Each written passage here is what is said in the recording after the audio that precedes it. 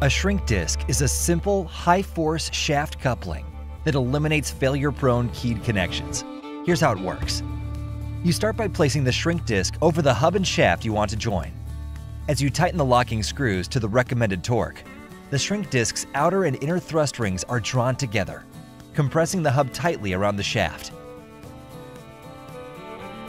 Inside the shrink disc, the thrust rings feature a set of mating tapered surfaces, which generate the compression forces as the locking screws are tightened.